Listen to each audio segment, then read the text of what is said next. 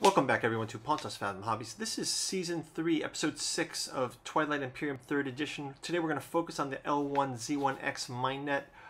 We've been doing this round by round for all of the factions. We had a great round 5.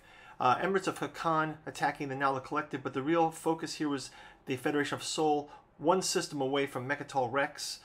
We've got University of Jolnar on board. We focused on the X-Jaw Kingdom last round. This round we're going to focus on the L1Z1X Mindnet. They're born from the remnants of a fallen Lazak empire.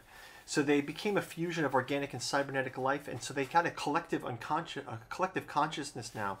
And they're using that to try to reclaim their dominion over the galaxy. So basically their idea is technology and warfare to sort of reborn them and get that strategic goal back to the rule that they once had. They're sort of using tech to do that.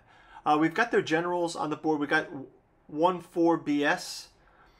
He's a diplomatic in the circuit of the L1Z1X Mindnet, using advanced algorithms to predict political trends. We've also got 2RAM, the scientist, who's at the core of L1Z1X's technology, and A6, the silent and deadly shadowy agent of the L1ZX Mindnet's spy agency. So we'll get those figures on the board. We're also playing with those custom cards that we've made.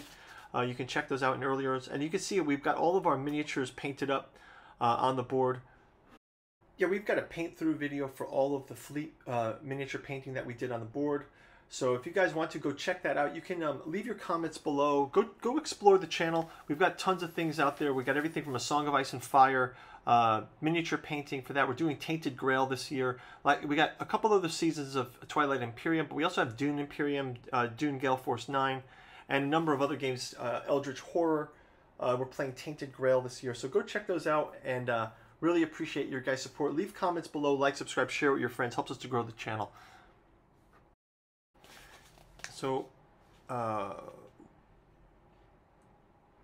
first big move of the game, I think, is going to be to figure out what the expansion from L1Z1X Mindnet's going to be. They're going to go up after the Nalu Collective as well. These guys are fringing on their borders. They've got a dreadnought there. So let's move these guys in across. We'll play through some of that combat in a bit. We'll also continue the battle with the Hakan Emirates versus Nalu. So now Nalu Collective is fighting a two-group war. Just trying to play out some of these scenarios.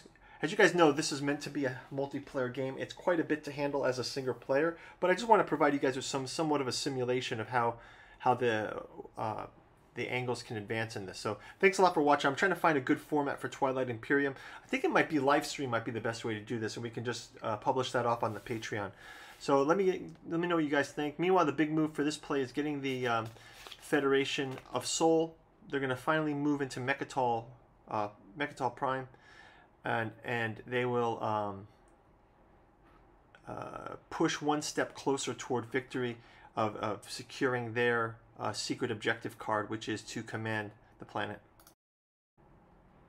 Also, we'll get out the strategy cards for the rest of the groups. X-Jaw Kingdom, the Nalu Collective, University of Jolnar as well. I'm assuming the Hakan Emirates will go ahead and continue fighting against the Nalu Collective. Hobbies is brought to you by the books that we produce. We've got a bookstore link down below. You can check out August Mulderhauer's Genealogy of Cthulhu, the Fallen Space Cephalopod down below to Sunken Relief. We've also got Giuseppe Balsamo's Hermeticism of Hastur. The sci-fi gimmick of this one is Hastur is a forgotten dreamland of an alien world that no longer exists, but their dreams live on. Esoteric Dragon Mysteries from our podcast series. We've also got William Mitchell's Dead Sons 11 and Locksmen of Quanta Sci-Fi Saga, books 1 and 2 of the Locksmen Saga.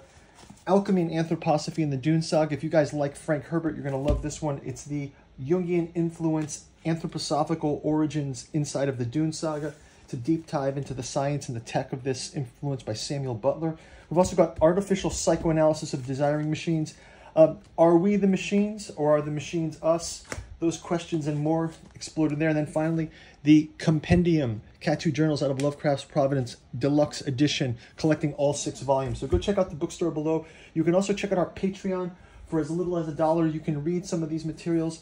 Check out our podcast on the other channel. And on the Patreon, stay on top of our Song of Ice and Fire gameplay. We've got miniature painting. We're doing Game of Thrones and Tainted Grail this season. We've got the thing on Outpost 31 gameplay, Cthulhu Death May Die, Cthulhu Wars, and many other games for you. Dune, Imperium, Dune, Gale Force 9. Go check out our playlist below.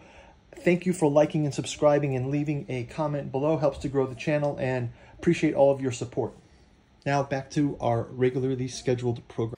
Yeah, passing out the strategy cards here. We've got the Naulu Collective with trade. We've got the logistics for Hakan Emirates. We've got the Federation with the Imperium card. We've got warfare on L1Z1X Mindnet. So let's go into what the outcomes are.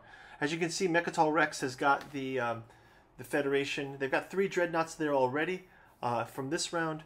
We do see that the expansion of Xja Kingdom into a neighboring command, and several of the Naulu Collective figures have been casualties. We've actually lost a command unit of Telsa, and another command unit have also fallen in the Hakan Emirates War. We also have Harug, Admiral Harug has been killed as well in that space battle.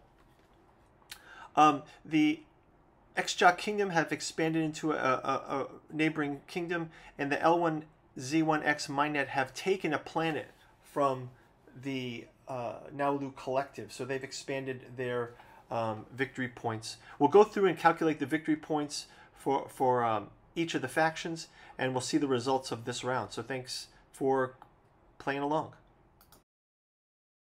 Okay, so let's go through this one by one. I think if we see that the Federation of Sol here has gone to huge lengths to getting Mechatol Rex. It's probably there in the bag for them next round, but let's just kind of see what the outcomes of the different factions are. Hakan Emirates, as I mentioned, there was a huge space battle there. Some of the leadership cards were lost on both sides. For Xja, they've expanded to that neighboring system, and for L1Z1X Mindnet, they've actually taken a planet that used to belong to the Naulu Collective. It now belongs to L1Z1X Mindnet. So guys, that's going to wrap it up for round number 6. Thanks for watching, and we'll see you in round number 7. Bye-bye.